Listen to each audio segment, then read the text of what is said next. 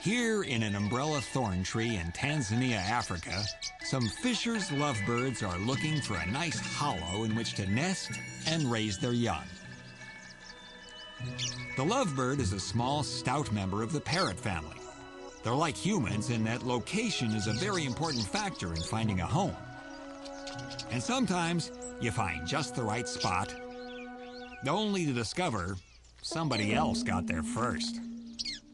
Unlike humans, lovebirds who have found the perfect tree hollow can be evicted merely because another bird, like this Vanderdecken's hornbill, decides it might want to take a look. The hornbill pokes around a bit,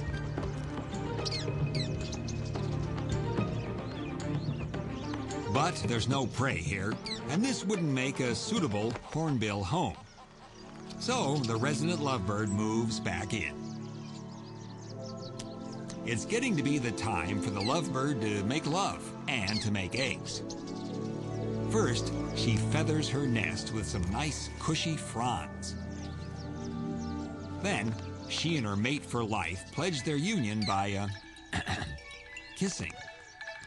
To seal the deal, the male passes edibles to his beloved.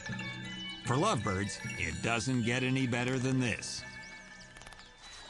Well, actually, it does get better than this. After foreplay, the real play. I mean, they are lovebirds, don't you know?